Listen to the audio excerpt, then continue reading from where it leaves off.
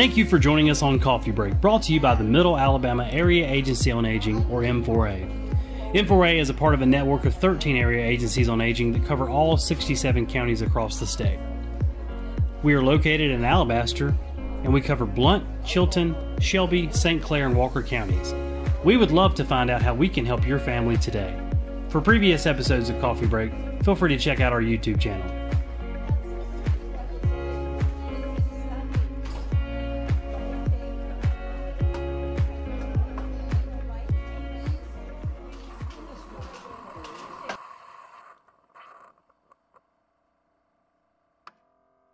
All right, we're going to go ahead and kick things off.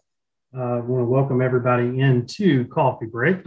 This is session number 19. So if you've not had the opportunity to join us in the past, we want to welcome you if this is your first time. We've been doing these for going on about a year now. And this is streaming live on Facebook as well. So for those of you that are not in the Zoom room with us, we hope the next time you'll actually join in with us here instead of being out in the Facebook world, but that's fine too. And just know that, as far as RSVP registrations and questions, we've got a Q&A feature here in the Zoom. So there's a little bit of a benefit to actually being in the Zoom room, of course, but we're always welcome to have those in our social media world as well. So we'll go ahead and kick things off. Again, this is session 19.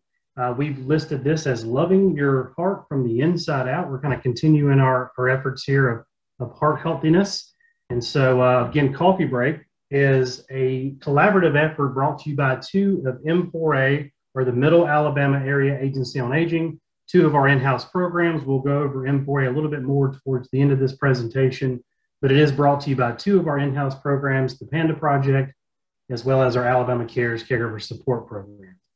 All right, so we are excited to welcome back, for those of you who joined us last month, we were also joined by Ms. Carolyn Strickland as well as Dr. Strickland. And they have joined us again. They are coming from the Montgomery area. And so we are really excited to have them on again. They did such an excellent job last time. We had a lot of great feedback. We hope that you enjoy their presentation today. Of course, again, we'll kind of go over this towards the end, but we do record all of these. So we're recording this live right now. Afterwards, we will be able to kind of put this up on our YouTube channel. So with that being said, we have the last month's already on our YouTube channel now. We also have it on our Facebook feeds. If you kind of want to scroll back through and find that. It was an excellent presentation, and I'm sure today's will be no different for sure. So without anything else to talk about, well, I guess I do need to mention, again, we do have a Q&A box if you have any questions that pop up, as well as a chat feature. So be sure to use those as we go through. If you have any questions pop up, we will definitely make sure we get those questions answered, whether it's either by Dr. Strickland or Ms. Carolyn or our M4A staff. So, yeah. So I've got my own disclaimer as well. Just look, I'm not your personal physician. I am a physician that cares very much about you, but that's very different from being your own personal physician. Please don't go against your personal physician's advice based on what I'm telling you today. Please don't stop any medications that you're on without consulting with your physician.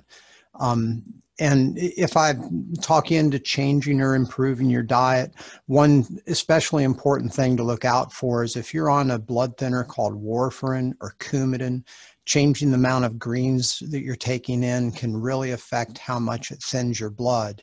And it would be very important to check your blood thinning test perhaps a little bit more often immediately after a change in your diet.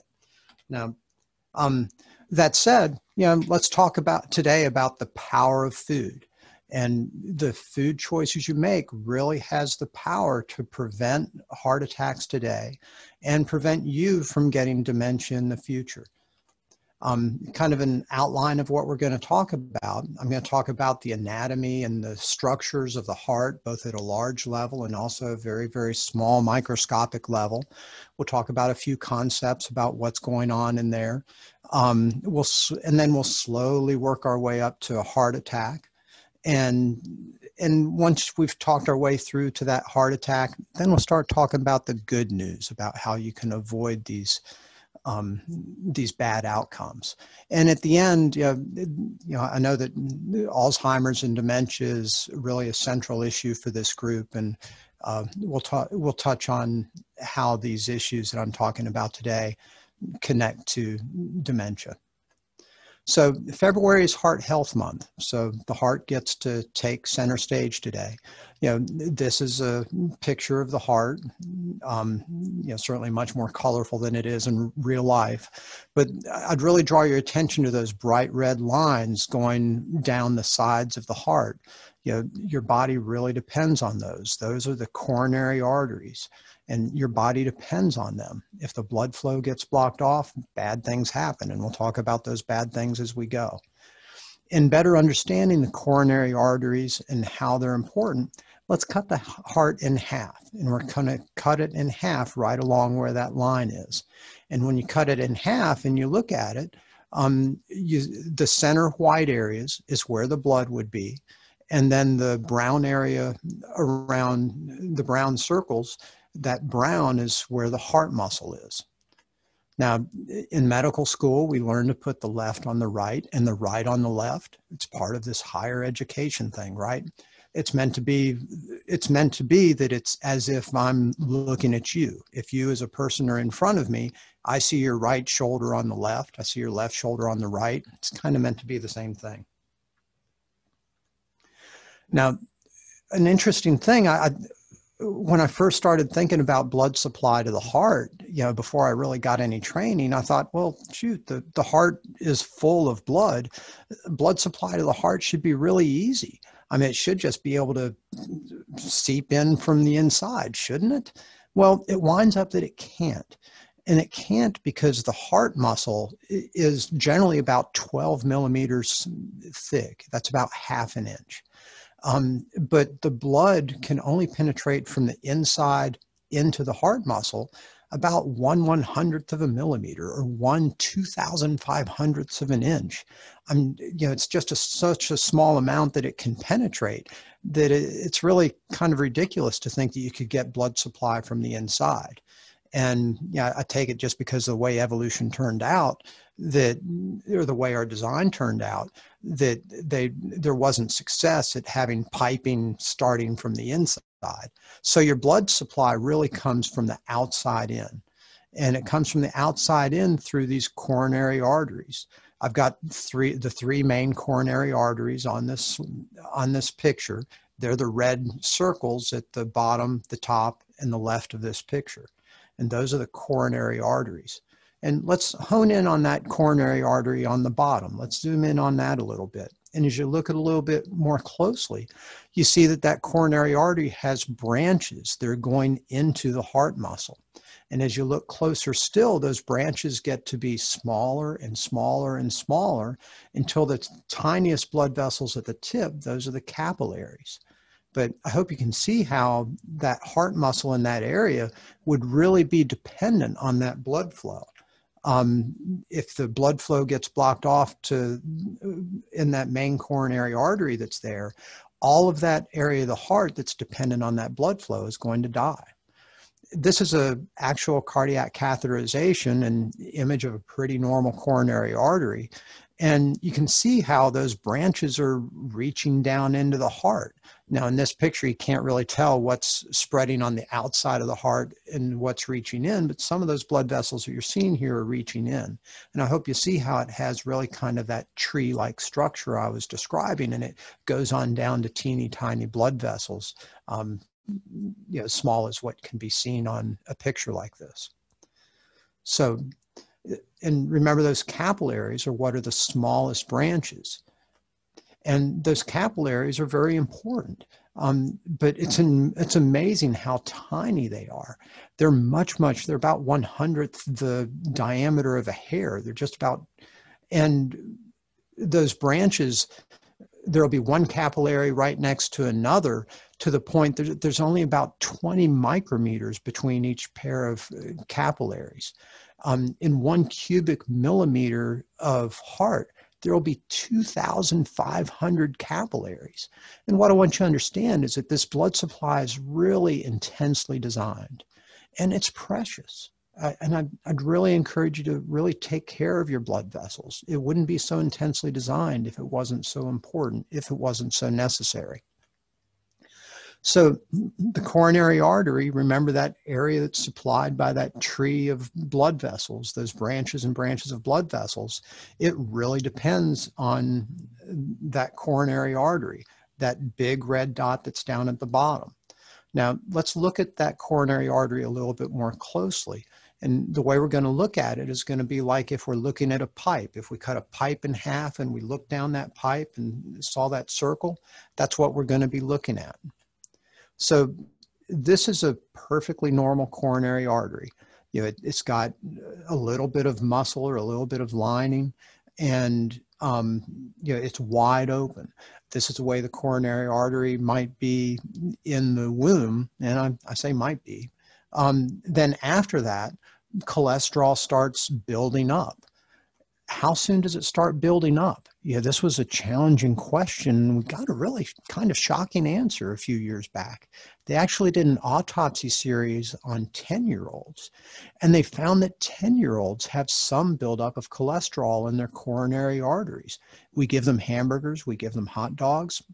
It's got consequences, and that's when coronary artery disease starts. Until we had a more recent study that actually showed that there's a little bit of cholesterol buildup in newborns. When their mother has a lot of fatty food, it seems to have an impact. That cholesterol actually starts building up even before you're born. Now, I think we all kind of know the usual course of things. More and more cholesterol builds up as you get older. And this buildup of cholesterol in the lining of the coronary artery, well, it's also built up in other arteries, but that's called a cholesterol plaque. It could also be called an atherosclerotic plaque when it's happening in all of the blood vessel and not just where it's built up there. It's called arteriosclerosis or atherosclerosis.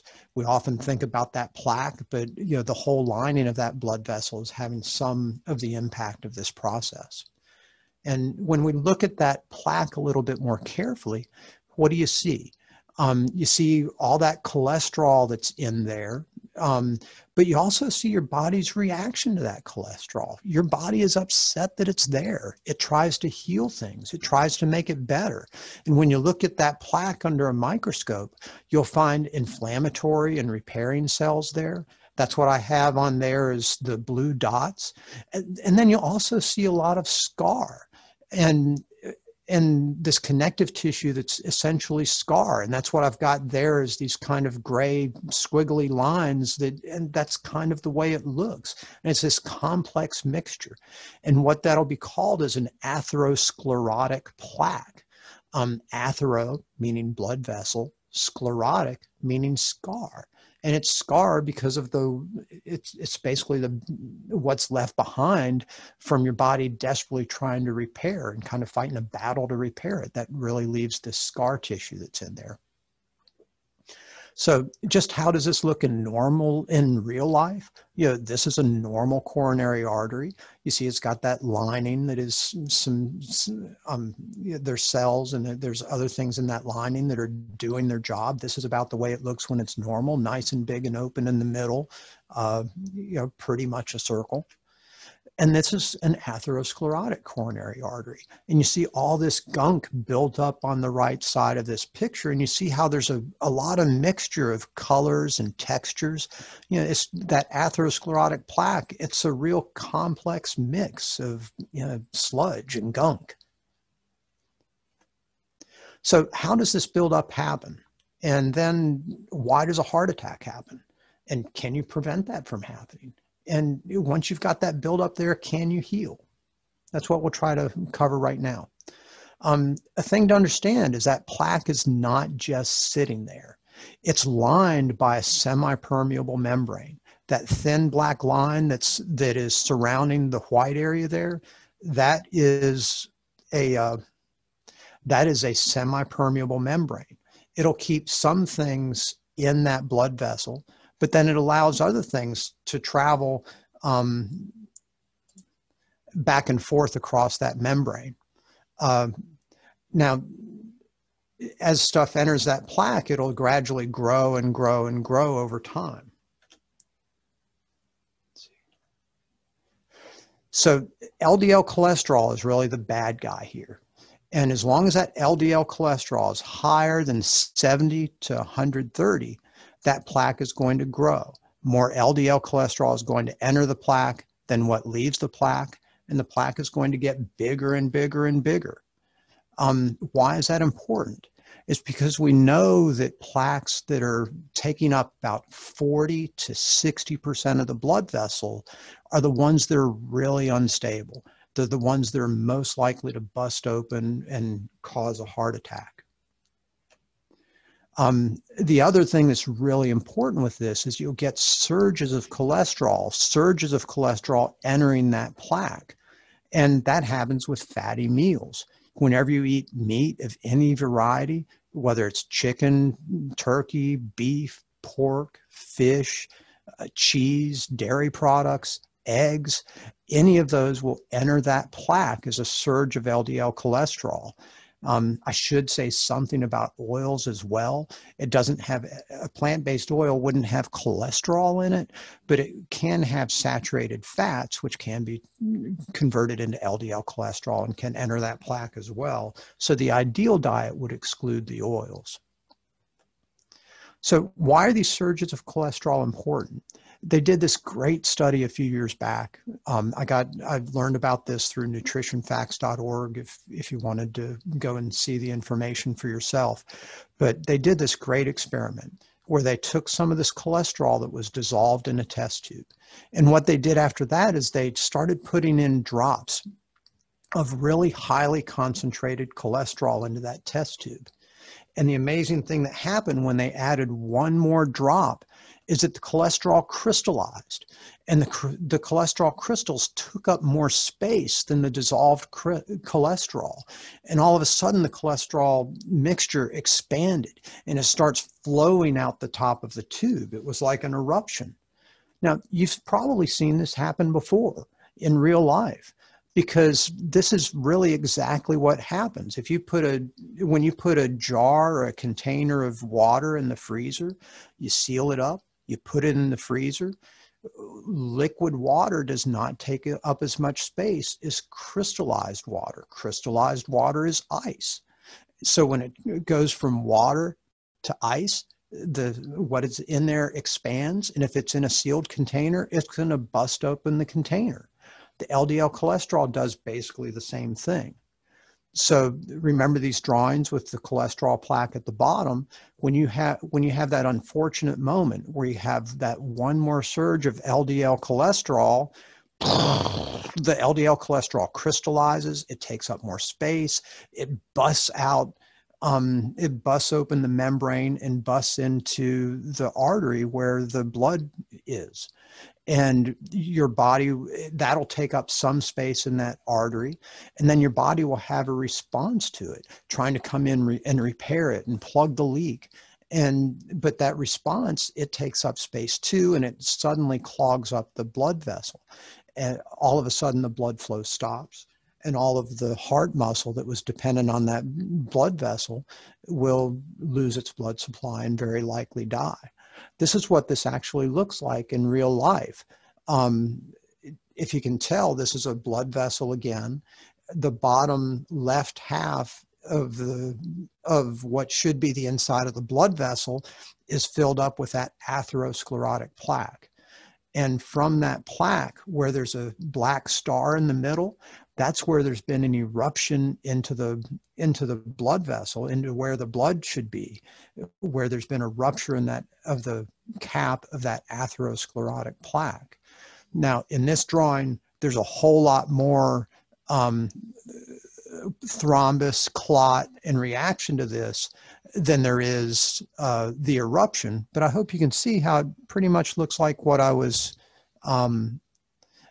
drawing for you in those previous slides. So remember, this is the coronary artery, and the heart muscle is dependent on the blood.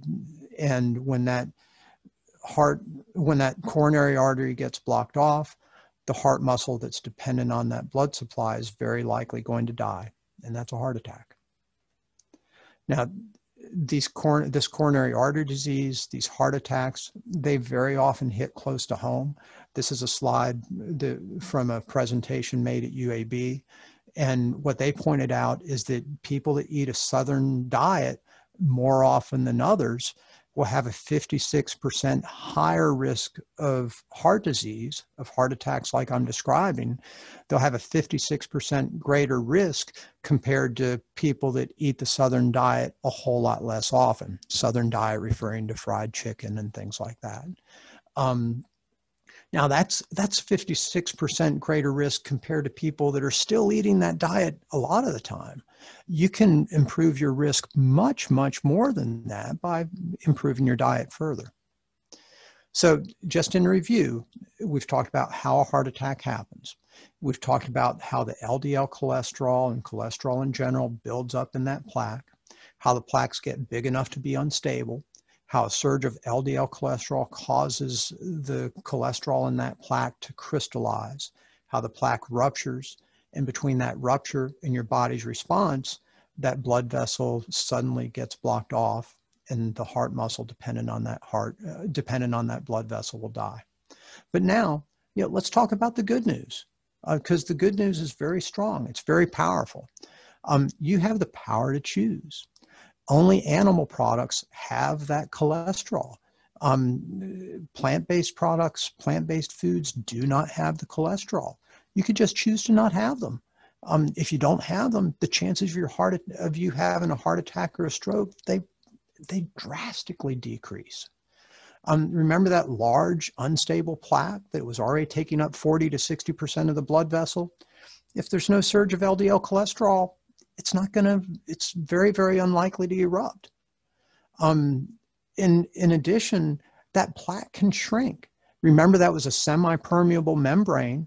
If the LDL cholesterol in the blood is low, if it's lower than somewhere around 70 to 100, gradually more and more cholesterol is going to leave the plaque than what enters the plaque. And that plaque is going to gradually shrink back. And that plaque can get smaller and smaller and smaller to where it's much, much more stable, much less likely to erupt and cause that heart attack. Now, a lot of people can achieve these goals with diet alone. Some people require medicine plus diet. There's some people that can achieve these goals with medication alone, but honestly, from what I've seen in my practice, people that continue eating whatever they're called to eat, continue eating, for instance, the Southern diet, and try to beat it with just medicines, it's pretty rare that we really get all the way to our goals with medication alone. I'd really encourage you to go as far as you can with your diet, and based on your doctor's advice, supplement that with medication. I wanted to show you some slides just pointing out the proof. I mean, what's showing you visually what you can accomplish with improving your diet. These are some slides. These are a couple slides from Dr. Kim Williams. He's the former president of the American College of Cardiology. He's at Rush University up in Chicago. And in this top pair of pictures, you can, on the right where the arrow is pointing to it, you can see where that coronary artery is kind of narrowed a little bit. On the right, on that pair of pictures where that arrow is, you can see how that very same coronary artery, without medication, just with improving the diet, moving to a plant-based diet, that coronary artery opened up again. And as I understand it, this was after just a few weeks of a plant-based diet. In the bottom right, there's another pair of slides that shows a very similar thing, where there's some narrowing in a coronary artery where that arrow is on the picture on the left. And then that very same artery opens up after a few weeks of a plant-based diet. These are some slides from one of the real pioneers, one of the great leaders in this realm, Caldwell Esselstyn. You could get some of this information from his website. We'll start on the right. You can see what's kind of bracketed by that curved white line is a coronary artery that was just really, really ratty, really blocked up, really looks in danger of getting totally occluded. Now, this was after a longer time. This was after 32 months of a plant-based diet. You can see that coronary artery, I mean, it's normal. I mean, that's just amazing. And it's not just one little spot, it's that whole thing, that whole stretch of coronary artery that was at risk is really gone to being totally normal. Now on the left, what these more colorful images are, this is a nuclear imaging study of the heart. It's a nuclear imaging study. By nuclear, it's using some things that emit a little bit of radiation to where you can see them on special pictures, X-ray type things. And at the top, you can see where the brighter red is where there's really good blood supply. They can tell with this test that there's a lot of blood getting to that area. The yellow areas, there's not as much blood supply. And the areas that are more gray, there's hardly any blood supply getting there at all. That area is really at risk for having a heart attack.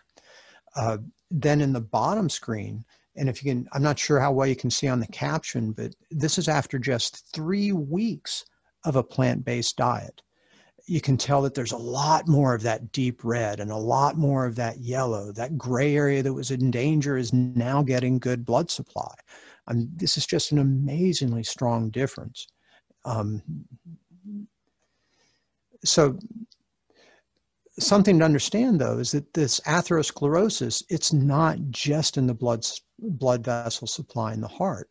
Now, in the heart, we think of it causing heart attacks, but it's also causing buildup and decrease in blood supply all over, where it's just that cholesterol's just built up, had those atherosclerotic plaques. They're impeding but not totally stopping flow.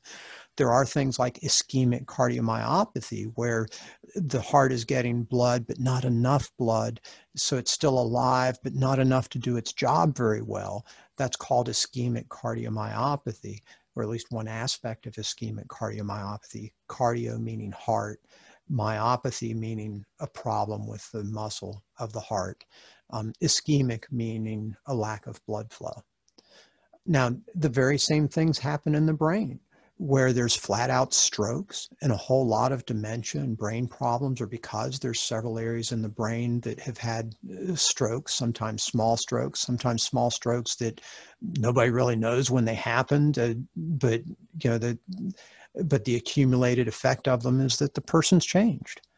Now, it can also be part of dementia, where there's a lot of the brain that is it's getting enough blood flow to stay alive, but it's not getting enough to really thrive and do its job very well. So just trying to convince you that atherosclerosis plays a big role with dementia. What they found is that when they see atherosclerosis in the blood vessels in the brain, it doubles the risk of that person is going to progress on to have Alzheimer's disease or dementia. The amount of the atherosclerosis seen in those blood vessels is proportional to how much their mental performance is going to worsen over time. And so the more atherosclerosis, the more likely they are to progress to worse memory problems. The less atherosclerosis, the less likely they're going to progress. And also a total cholesterol of 250 or higher, that about triples the risk, the chances that that person is going to develop Alzheimer's in their lifetime or dementia. So remember that heart muscle, it really depends on those coronary arteries. In the same way, we could have drawn very similar blood vessels like the carotid arteries and the cerebral arteries that are on up in the skull. You could have drawn the same branching tree of arteries getting down to capillaries, and with that whole area that is supplied by that tree of blood vessels and capillaries is totally dependent on that blood vessel. When that blood vessel gets blocked off, a stroke occurs. So, unfortunately, dementia can be really disappointing. The blood vessel, somebody that has dementia, you could talk them into being on a plant-based diet, maybe treat their cholesterol. That might help slow the progression some.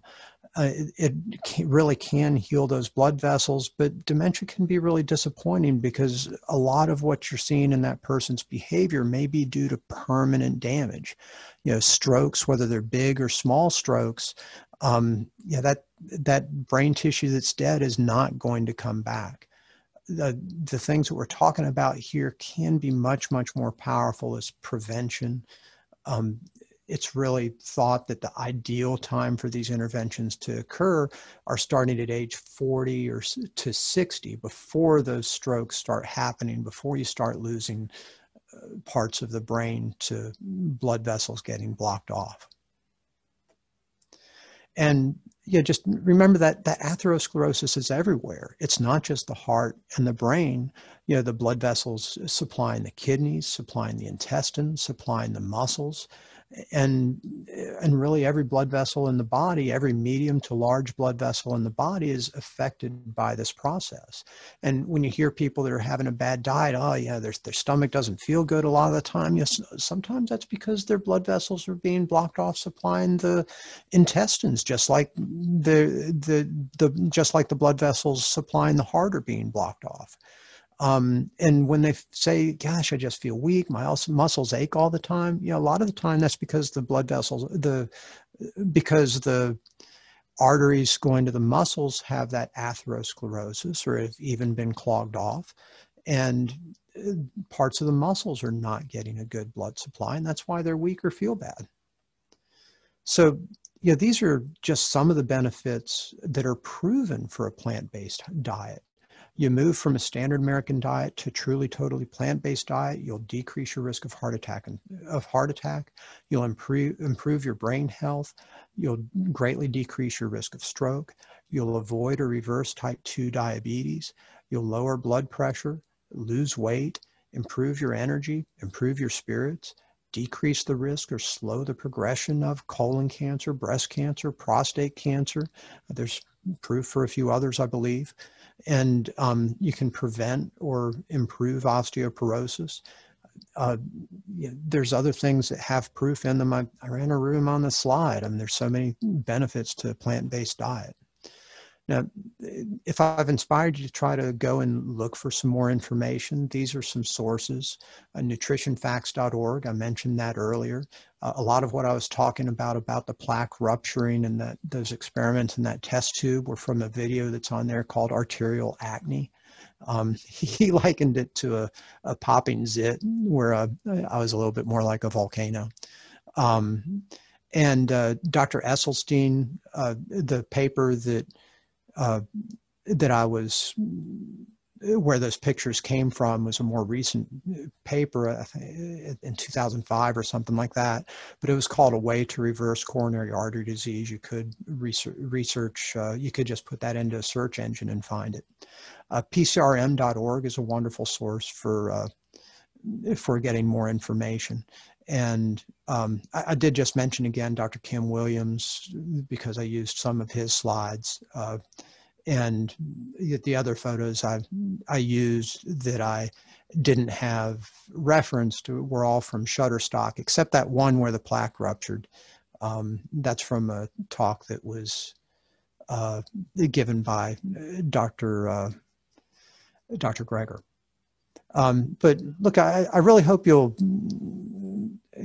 just the ultimate success would be if we've inspired you to take a new path with regard to your health. With all those things that a plant-based diet can improve, if you've got a loved one that has dementia or is struggling with that and struggling with an uncertain future with that, the most important thing we could do for that person is very often to take care of you. And to keep you there and fully capable to help them through these years or months. So I'd sure welcome you all to join us on the road to better health. Carolyn might talk about it some also, but we've got several programs in the community that we're doing. One is Meatless Monday Montgomery. That's we've got a couple things that are on Facebook. You could search for these on Facebook. Search for Meatless Monday Montgomery. You'll find our page where we're putting up a live broadcast the last Monday of each month at 6 p.m.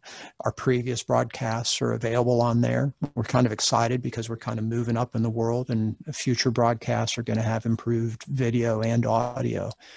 This is a program that was previously once a month at Whole Foods grocery store. We'll hopefully return there in the near future as soon as COVID goes away. Another great program that Carolyn is participating in is called So Many so many cooks in the kitchen. That's also a Facebook page where you can catch some of the older broadcasts. It's also a program on the Plant-Based Network. The Plant-Based Network is a wonderful resource, but if you just open your network browser, open your web browser and you put in Plant-Based Network, it'll guide you towards getting onto the Plant-Based Network. When I did that, it guided me to get an app on my phone or something. And if you look down there on their cooking shows, you'll find so many cooks in the kitchen. Carolyn is featured in the second episode. She's actually showing you some good dishes, a really, really wonderful dish for having beans for breakfast. Another thing we have going on is Veg Out, which is a once a month meeting down at the Eat South Downtown Farm. And we are meeting at the farm in person when the weather is good enough for us to spread really far out. But if the weather's bad, because we don't want to all crowd up into the greenhouse down there, we'll be doing it on Zoom. But you could go to the Veg Out Montgomery Facebook page to see how we're doing at that time. And then Carolyn, you see she's at the Y right now. Yeah, she's teaching some Food for Life classes at the Y. They're getting geared up to where she's doing one, I believe, once a month going forward. And we'd love to have you all participate. And you could contact the YMCA to join in. So yeah, I hope learning a little bit about how heart attacks happen and how you might avoid them. I hope it's given you some inspiration, and I hope it sets you on a path towards better health in the future. Thank you, Jeremy. Hi, I'm Carolyn Strickland, and I'm a Food for Life instructor with the Physicians Committee for Responsible Medicine. I'm also a graduate of the Cornell Center for Nutrition Studies and a certified plant-based chef. So today what I want to talk about is something that we call bowls. And at our house, we like to eat out of big bowls, nice big, deep, comforting bowls. Typically a bowl will have something like brown rice and maybe some black beans, maybe some sauteed vegetables, and some greens. We always find something green to cook for our dinner. So whether that's kale or collard greens or mustard greens or spinach, some kind of green. So today what we're doing, instead of the brown rice, you could also use quinoa, but today instead of that, we're actually using grits. And I've already cooked the grits. I'm going to talk to you about that really fast. So this is Bob's Red Mill brand, corn grits, also known as polenta. So if you know any Northerners who tell you, I don't like grits, but then they like polenta, you can tell them it's the exact same thing. So if you've ever cooked grits and then had leftovers and put them in the refrigerator and they get kind of firm, that's polenta. So it's the exact same thing. You could use Bob's Red Mill. You could use a local granary for your grits. These are some stone ground grits from Oakview Farms. You could use faster cooking grits if you want to. It depends on the kind of grits you have, whether you need 4 cups of water to 1 cup of grits or 3 cups of water to 1 cup of grits. It just depends on the kind you're using. Use your favorite, it doesn't matter. But instead of using water with your grits, use vegetable broth. And you can use low sodium vegetable broth. So I've used a plant-based chicken flavored broth today, and you're going to cook them according to the package directions. Let them get smooth and creamy, and I've already got those cooked here, so they're smooth and creamy. And then I added in a 1/4 cup of, and this is enough to make 4 servings, so I did a 1/4 cup of nutritional yeast, which has a very nice cheesy flavor. It is not brewer's yeast. It is not baker's yeast. It is a deactivated yeast. It won't make anything rise, and it has a delicious cheesy flavor. So I added a 1/4 cup of this and some fresh cracked pepper over it. And that's gonna give us nice, savory, creamy, delicious grits. You could also have these for breakfast if you want, but we're having this for lunch today. So they're beautiful, they smell fabulous. And then I have already cooked 2 sweet potatoes. What I did was take a purple sweet potato and an orange sweet potato. So when you cut them open, you see the difference. So a couple of pieces of the orange sweet potato. They're cut in 3/4 to 1 inch chunks. And then the purple sweet potato, that beautiful purple color, lots of nutrients in sweet potatoes, lots of fiber, lots of vitamin C, lots of vitamin A. So definitely include sweet potatoes in your diet. They're excellent for you. And then all I did was toss them with a little bit of vegetable broth and then sprinkle them with a little bit of iodized sea salt, some fresh cracked pepper, and a little onion powder and garlic powder. And then they've already been roasted. So I'll show you that. So they've already been roasted and they're nice and tender, 400 degrees for about 20 minutes. And then I'm just keeping them warm with a little foil over them while we cook the other ingredients of our dish. So we're going to do chickpeas today with barbecue sauce. So 1 can of chickpeas drained, and you could, if you want to, cook them yourself. So it'll be about 1.5 cups. Putting those in the pan, and about 2/3 of a cup of barbecue sauce. And then we're just gonna let that get nice and warm. Yum. Okay, and the barbecue sauce I'm using today is, you could make your own homemade barbecue sauce if that's what you prefer. I am using Stubb's Original. And I do not know anybody at Stubb's. I'm just saying that I like this kind because Stubb's Original only has 5 grams of sugar in it. And that is one of the lowest amounts of sugar I've ever seen in a commercial barbecue sauce. So if you don't make your own and you can keep the sugar low, most barbecue sauces that you buy commercially are going to have 10 to 12, sometimes even 15 grams of sugar in a serving. So Stubb's Original has only 5, and it's really tasty. So I like that one. And while that's warming up, we'll get that nice and warm. And then we're going to do some collard greens. Okay, so in the South, I know that Southern cooks like to cook collard greens for a really, really long time, like hours. But there's reasons behind that, but one of the big reasons is that people were busy and had other things to do while the collard greens were cooking, so they just let them cook all day while they went off and got other things done. But collard greens are one of the most nutritious, high in fiber, high in calcium foods you can eat. In fact, one serving has almost all your daily requirements of calcium. So if you eat a serving of collard greens with some beans especially, you're going to get all the calcium you need. It's an amazing amount of calcium.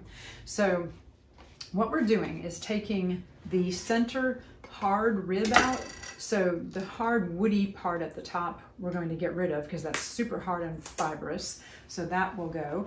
And then I'm just going to cut that main part out, maybe down to just where it gets more tender and really flexible. And we'll go ahead and add that into our regular portion of the collards. But what I like to do with the stems, I took all the other stems from the other collards that I cut up and I diced them up. We're still using the stems, lots of good fiber in there. And then we're just dicing it up. That got a little woody right there. Okay, so we're dicing that up into nice tiny little pieces. We're going to put the stems and 1/2 of an onion. I just used a regular yellow onion, 1/2 of an onion. It's about 1/2 cup to 3/4 of a cup. We'll put that in the frying pan. Notice I haven't put any oil in because oil does not have any nutrients in it. So oil is empty calories. And a couple cloves of garlic minced up. We'll add that. And then a little bit of vegetable broth, just to keep it from sticking. There we go. So you can see, if you want to tilt the camera down, that it is cooking in here with just a little vegetable broth. So the difference between cooking with vegetable broth or water and cooking with oil is that with oil, things are going to get really crispy. And I know that tastes good, but it has very little nutritional value to add to it, and we want to keep things as high in nutrients as we can. So we are cooking up the onions, the garlic, and the collard stems.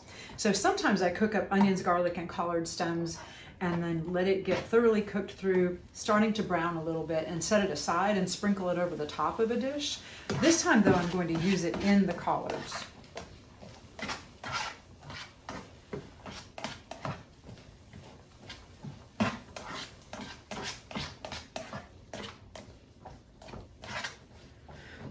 so that's starting to get nice and cooked. You just want to get the onions to start softening and the collard green stems to start to cook through so they're not so crunchy.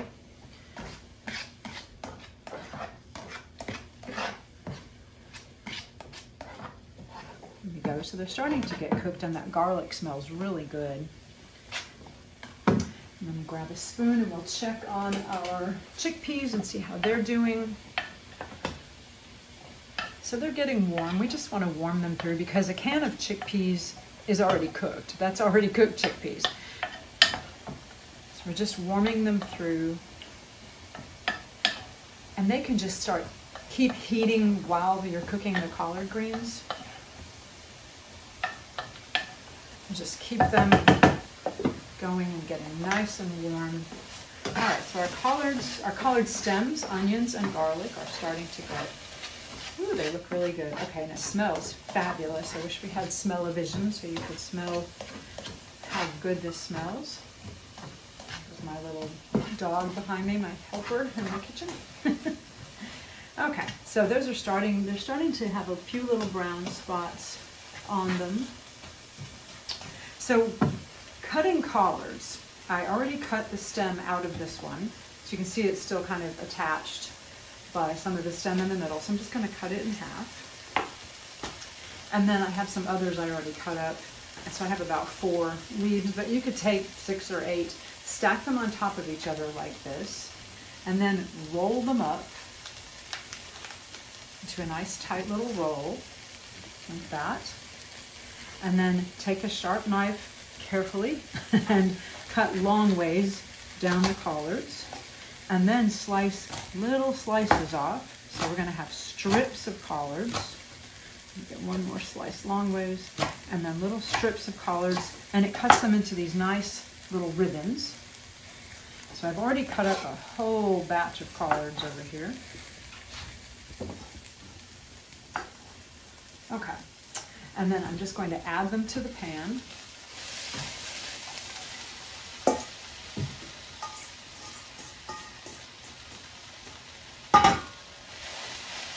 With some more vegetable broth. Turn that down and just let it simmer. So with greens, you don't want to cover the greens with a lid.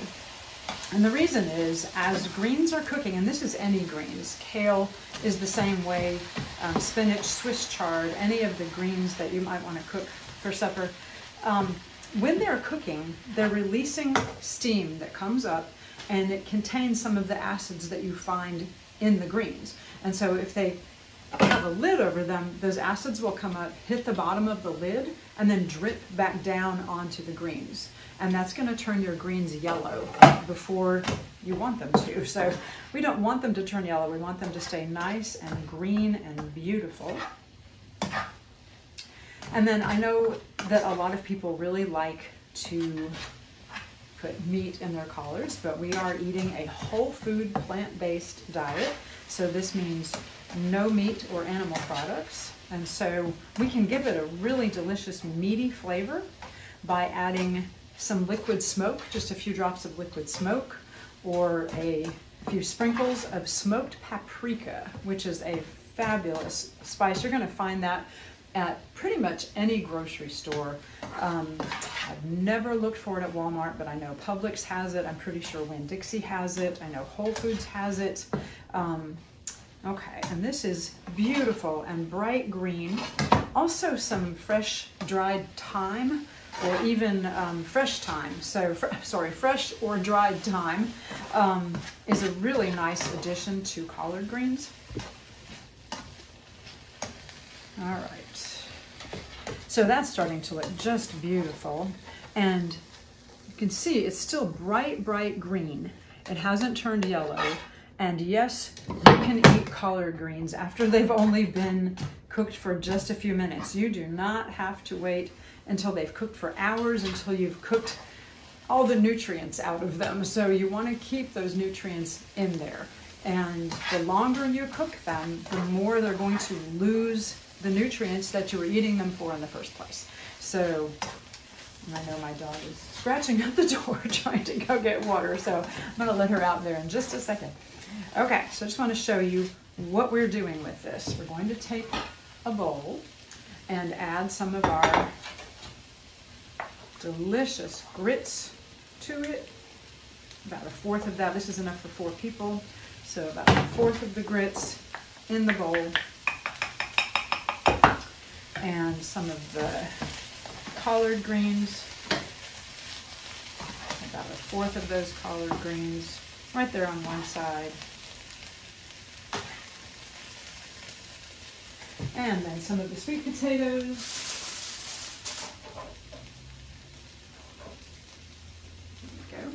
And then get some of the delicious barbecued chickpeas. If you don't like chickpeas, you could use pinto beans, you could use black beans. Pintos probably would go really well with barbecue sauce as well. Chickpeas just have a nice, thick, meaty texture to them, so I really like using chickpeas. And then, there you have it. We have this beautiful bowl with the base of polenta or grits. It's grits in the South. So grits and some collards, some nice roasted sweet potatoes, and some barbecued chickpeas. It's a delicious, creamy, warming bowl of yummy goodness. It is absolutely fabulous. And I am going to send the recipe, so that will be posted on the website. But yeah, that's absolutely delicious. You could add maybe just a little bit of sliced avocado, some microgreens on top if you want to, maybe drizzle some more barbecue sauce over the whole thing, but absolutely delicious. So I hope you give it a try. And remember, you can trade out things like if you don't like grits, use brown rice. If you don't like collards, use kale. If you don't like chickpeas, you could use pinto beans. You could throw in some sauteed peppers and onions. That would be really good too. So play with it. Go ahead and give it a try, and I hope you really like it.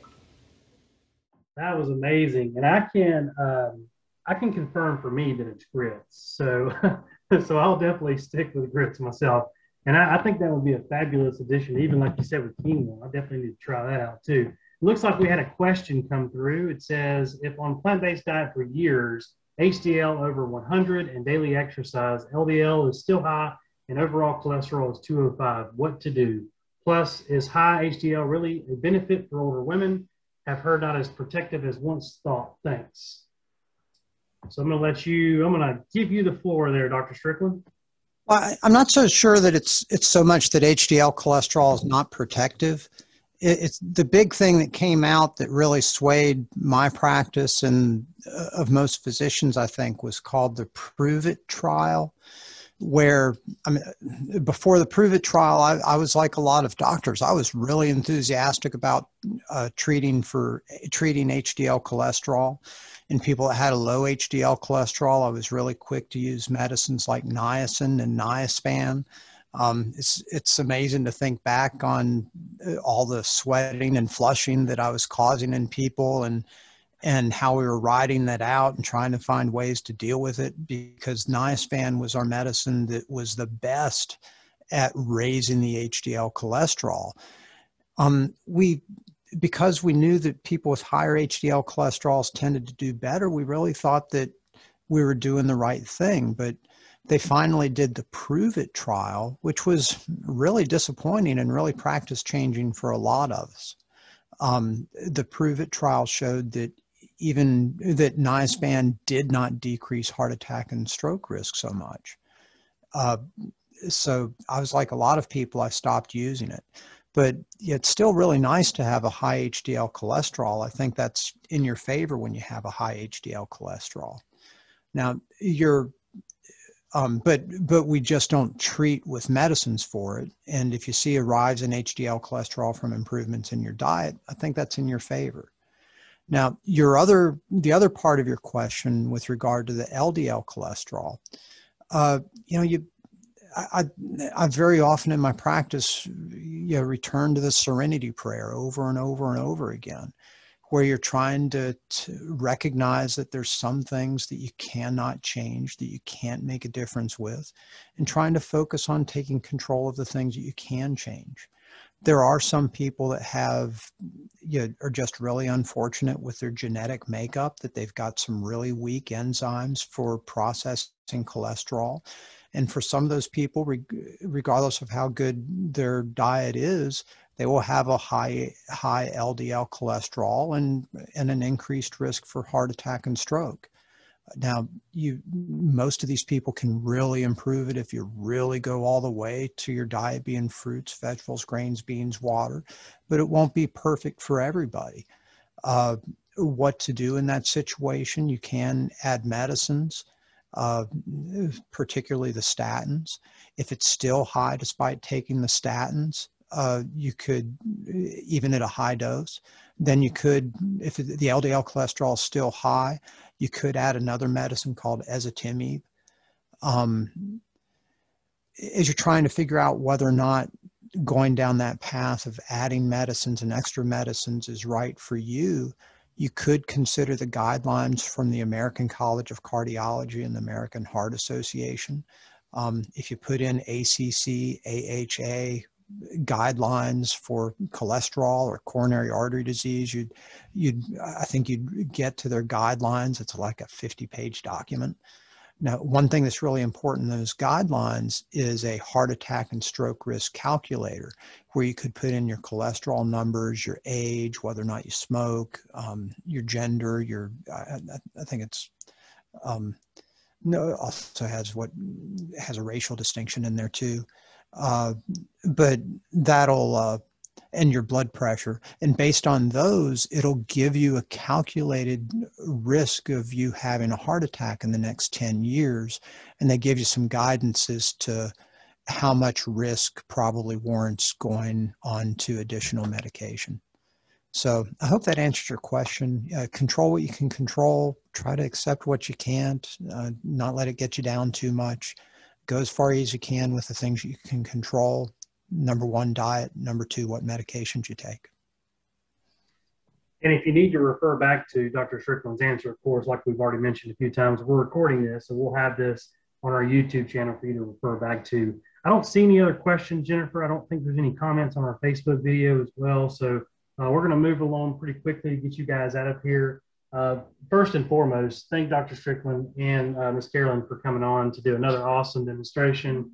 I found myself wondering what the next meal would be with that spaghetti squash behind you. So maybe we'll get you guys back on soon to do that, because I know I love a good spaghetti squash every now and then. So, but we'll move on to M4A, and this is going to be very quickly. I mean, we typically go over M4A with every one of our coffee breaks, but we're going to do it pretty quickly today. But in short, M4A is the Alabama Area Agency on Aging that covers 5 counties in the central part of the state. We are a network of 12 other local area agencies on aging that cover kind of the same core services across the state, but simply put, our missions to empower individuals, people living with disabilities, and their caregivers to self-advocate as well as live independently and safely in the communities of their choice. Our tagline is assisting all ages at all stages. We cover Blount County, Chilton County, St. Clair, Shelby, and Walker, as well as Jefferson County for our senior employment program. In short, we have what's called an ADRC, where you can call to get screened for services and benefits. They will, you can also go do that by going through our online portal, m4a.org/referral, to kind of get things started. And that will redirect you, of course, to our ADRC to get screened for some of the services that we offer, ranging from nutrition services to caregiver supportive services to long-term care support to everything that we do in-house. And there's quite a bit of things that we do. So we've even got some services here you see that aren't some of our traditionally funded resources through some of our federal and state funding, but we do more of a kind of a grassroots local type funding. But we have a lot of programs, and really the best way to get started is to either visit us online, again, at www.m4a.org, or you can call us at 205-670-5770 to kind of get the ball started. We do have a numerous amount of really just the major social media accounts. Again, we're recording this. We'll have it on YouTube. So if you've joined us late, we'll have that up probably within the next few days, but at least by next Tuesday at the latest. So just look for that. Subscribe to our account. You can also follow us on Facebook. Is really our most popular account that we use the most. We put these on YouTube, of course. And then when you go to our website, we do have a newsletter. If you're interested in joining that, we do that through MailChimp. So if you have any, if there are any events or anything happening in our region or resources, we try to always include some important information that goes out weekly. There again is our contact information if you need to reach us directly. And we do want to announce that we do have, again, if you're joining us for a coffee break the first time, traditionally, we've traditionally had these twice a week, or excuse me, twice a month. And we've cut that back to just once a month now. So that will be the last Wednesday of each month, unless something changes. But for right now, that will be March the 31st. And we are going to be focusing on social isolation, since that's Social Isolation Awareness Month. And we are really excited. We're going to be joined by two of our partners that we kind of work as far as resources, and that is Joy for All as well as Well Connected.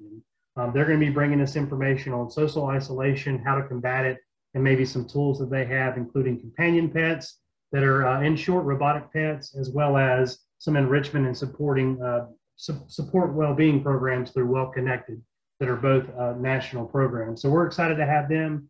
I think Jennifer is throwing in the chat. Oh, I just accidentally raised my hand.